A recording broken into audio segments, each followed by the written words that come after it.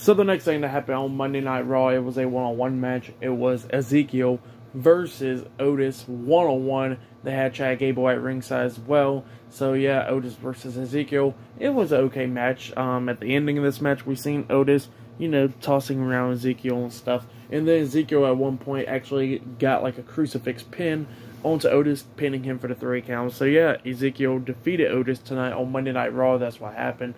I'll give that match 1.5 stars. That's what I'll give it.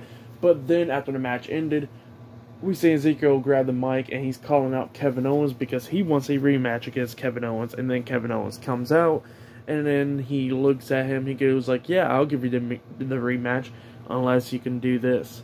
Tell everybody that you are Elias.